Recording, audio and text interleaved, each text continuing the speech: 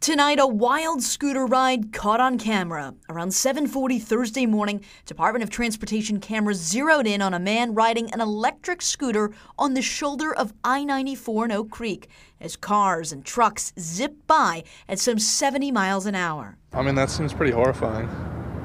Having cars fly by you on the interstate? Yeah, I probably wouldn't do that personally. The sheriff's office says they started getting 911 calls when the scooter rider got onto the interstate at Rawson. He briefly exited at Drexel, then got back on, continuing southbound.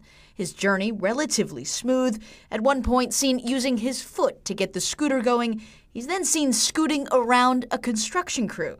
After 5 miles, he exited at Ryan Road and turned onto 13th Street, but had a bit of a stumble. Back on board, the man eventually riding out of camera view before any deputies could track him down. He was all the way down by the IKEA, by Drexel.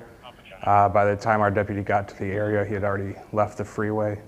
It's unclear where this guy was going or why he chose to use a scooter on I-94, but Sergeant Daniel Hansen says it was a dangerous and illegal place for the guy to ride. Is this guy pretty lucky to go 5 miles on I-94 without getting hit? Yeah, I think not everyone is paying attention to the road as closely as they should be. So anytime you're walking or riding on the freeway, you definitely risk being hit. And Hillary, the rider avoided a pretty big ticket.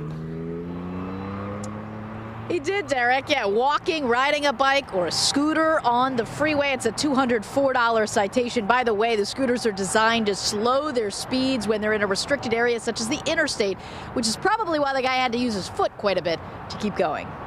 Hillary Mintz reporting live in Oak Creek. Thank you.